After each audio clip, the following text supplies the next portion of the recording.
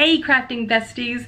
Today's video is going to be one of my last fall harvest Thanksgiving themed DIYs, but it is packed full of super simple and easy ideas, and a lot of them you can do last minute. It's also very budget friendly. A lot of the items either came from Dollar Tree or were things that I had at my house already. So if you're ready to create something fun, let's get started. On this channel, I love to share easy DIYs and budget home decor. And if we haven't met yet, my name is Lisa and this is our gray house. DIY number one, I have a vintage window on my mantle in my living room, and I have this grapevine wreath hung from it. And as you can see, it has spring florals on it. So I haven't changed it out since spring. I don't know why. All I'm doing here is just removing the florals. And then I need to switch out that pink ribbon for something more harvest fall colored. And I'm just measuring it out right here.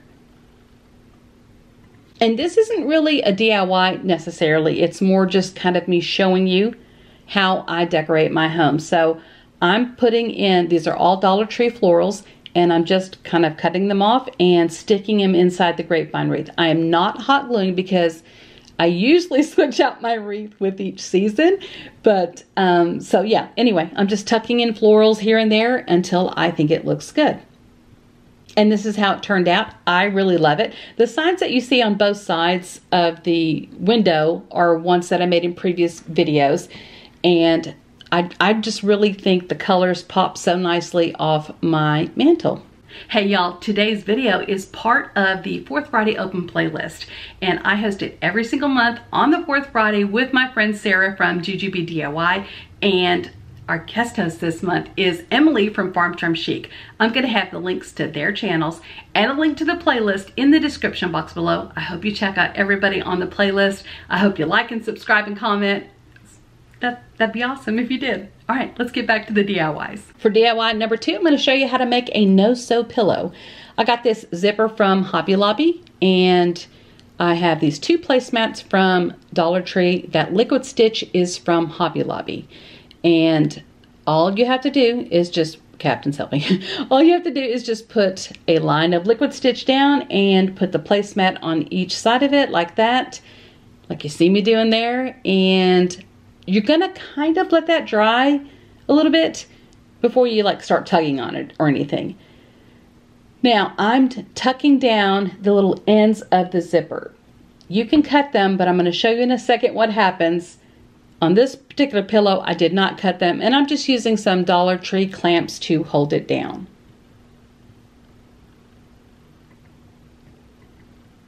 And then, as you see, you're going to run a bead of glue down, and you're going to press the placemats together. I'm using clamps because, again, you want it to stay together, but you don't want it to be glued to anything else. So I use these silicone clamps, and they work wonderfully to do this. I think I mentioned I got it from this zipper from Hobby Lobby. It's $2.99, I think. And here you see me cutting off the ends. You can use, not your good scissors, but you can use scissors to do that. And here I'm trying to use all that liquid stitch that I can. And again, I'm just gluing down one end of the placemat to one side, and I'll glue the placemat end to the other side. You see what I'm doing there. And as you can see, I put glue all the way around, and then Captain, get out the way. Then I'm gonna just lay the placemats together, trying to make sure that they're all even, and use my clamps to secure them in place while they dry. To finish it out, you just have to stuff it.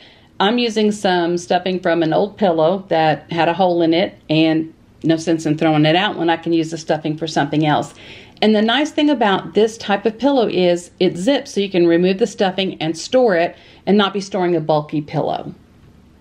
Now here's where I messed up. I had cut the end of the zipper, the bottom of the zipper, and I didn't give myself a little bit of room to kind of tuck it in and glue it. And so I even had Marvin helping me. Captain tries to help. We finally got it back on, but I'm just telling you, be careful. And this is how they turned out. And again, the thing that I love most about this, aside from the fact that it was super easy and you didn't even need to sew a thing, is the fact that when you go to store it, there's no bulk. You just take out the stuffing and fold it flat, tuck it in your tote box that you have all your fall decor in. Easy peasy lemon squeezy. And they turned out so cute too. It's really easy to do. Now there is drying time, of course, but super easy to do. In DIY number 3, I'm showing you that you can just use everyday items that you find in the house and make them super cute. This is just a piece of scrap cardboard that I had and probably came from an Amazon box or something. And I'm cutting out this triangle shape because I'm going to be making a pumpkin pie garland. And then I just cut out these little triangles, and you can make them the size that you want and the shape that you want. And yeah, once I have them all cut out, then I'm going to paint them. I painted on the crust using 2 different colors, kind of like a brownish color and then a linen color that was more of a tannish color. And while it turned out okay, it wasn't exactly what I was looking for. For the pumpkin pie part of this, I'm just using some terracotta paint, and you can use whatever color orange you want, and I'm just painting on the pumpkin pie. But that crust just wasn't quite the color I was looking for, so I ended up getting some folk art matte paint in the color Starlight Gold. And that's what I'm using for the crust. Now here it looks a little yellowish, but you know, in real life, I thought it was looking pretty good. I did mix it with a little bit of Waverly chalk paint in the color white to kind of blend it a little bit more. To add the dollop of whipped cream, I have this round sponge brush, and I'm using the Waverly chalk paint in the color white, and I'm making a little circle as you see there. And then I'm taking some gray paint, I think it's Parisian gray, and I'm just kind of swirling it in. I'm trying to give it a little bit of dimension, and so it just doesn't look like a white circle of paint. And to string it, I'm showing you here, I put some masking tape on the end to kind of make it a point. And I'm going to go ahead and string on 6 beads because I want a bead on each side of my pumpkin pies. And then to attach it all together, I'm putting some hot glue down towards the top of the pumpkin pie on the back, and then I'm laying the jute twine across it and I'm sliding the beads as I go, as you can see me doing here, and that's just how I'm attaching it all to the jute twine. This garland turned out cute. I like it, and the fun thing about it is you're using something that you would have either thrown away or recycled, and now you're putting it to good use and making something super cute for your house. I just put it around this tiered tray and decorated the rest of the tiered tray with some other items that I've made in previous videos. We're on to DIY number 4, and I am taking some Waverly wax in the color Antique, and I'm staining the tops of these acorns. These are wood acorns that I got from Dollar Tree. I forget how many come in a pack, but I don't use all that you see here because some mess up, and I'll show you that in a second. I don't mind showing y'all my mess ups because that's how we all learn, right?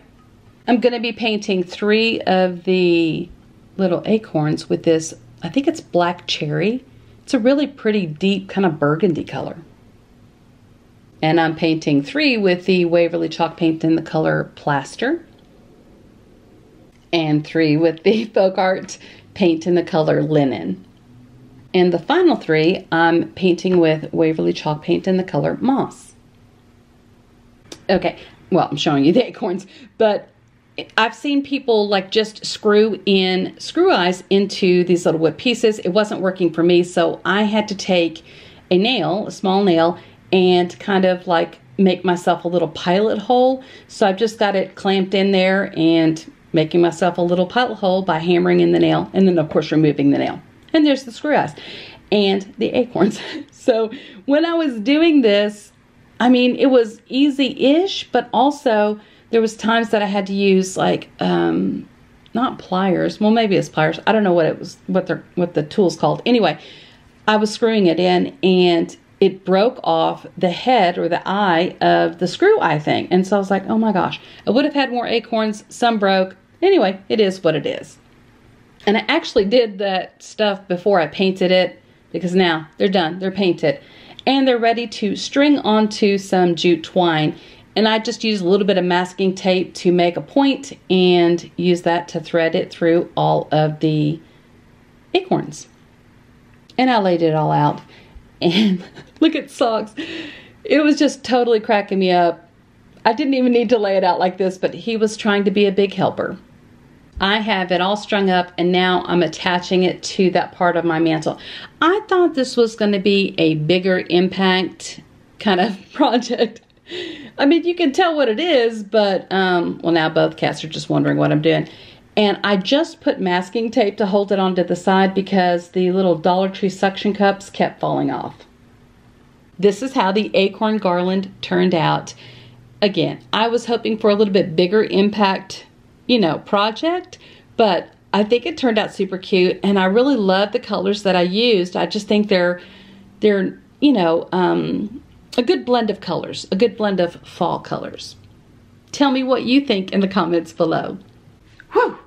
Hey, I wanted to grab your attention and let you know that I have a crafting group on Facebook. It's called Crafty DIYs on a Budget. I run it with my friend Sarah from Jujube DIY. The link is going to be in the description box below. I hope you join. And if you do join, please be sure and post a picture of a project that you're currently working on. We'd love to cheer you on and support your creativity. Okay, back to the video. DIY number 5 is going to be a little turkey sign, and I saw this online, and I can't remember where. If I remember where, or if I find it, I will put it in the description box below. If you know where I saw it, or you see something similar, let me know. I'd be happy to give credit where credit is due. So I printed out the sign that I saw, and I just traced out, I cut out the turkey part so that I could trace it onto this wood circle that I got from Dollar Tree. And now I'm just using a brown color to paint in the turkey body. And I'm using that folk art linen color to paint in, I guess, the turkey breast, the turkey chest. Now it's time to paint on the turkey leaves, and I'm just going to be painting on, I think, 3 red, did I say leaves? Turkey feathers. I don't even know what I said. So I'm painting on 3 turkey feathers in the color red. And 2 turkey feathers in a yellow color. I think I said leaves earlier. And last but not least, I'm painting in the final 2 turkey feathers with this orange color. Before I got to this part, I asked Marvin, I said, honey, what do you think this is? What does it look like?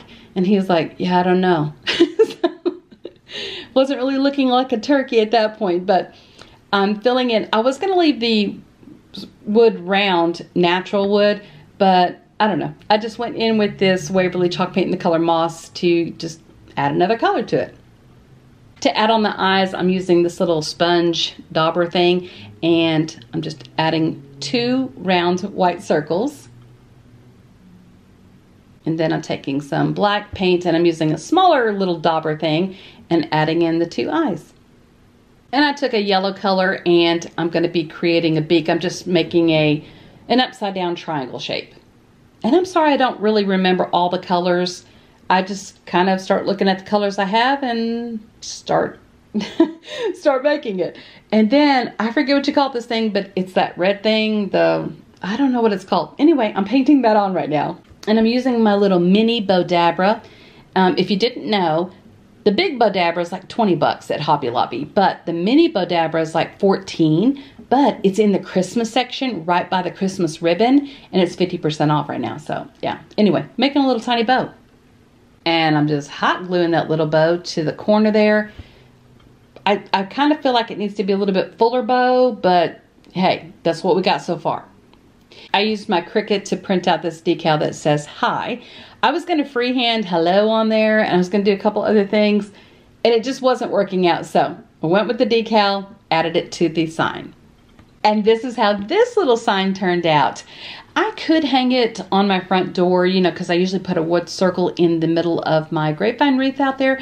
But I want to add more to the bow, do something a little bit more with the bow. And I'm not sure I'm entirely happy with the word hi there. Let me know what you think in the comments below. What you think I should do to it, what I should add to it. Give me all your thoughts on that. Thank y'all so much for joining me today as I crafted. I really enjoyed the company. And if you liked the video, please give it a thumbs up. If you haven't already, please subscribe. I have a goal by the end of the year. I'm hoping to get to 5,000. You know, it's a stretch goal, but we can get there. I can get there with your help. Anyways, also, if you could tell me in the comments below which one was your favorite DIY, that'd be awesome too. And I can't think of anything else. So I guess I'll see you in my next video. And don't forget, if you want to follow me on social media, like here on YouTube or over on Instagram or TikTok or anything like that, my handle is Our Gray House, but just don't follow me in real life though, because that's creepy. Bye.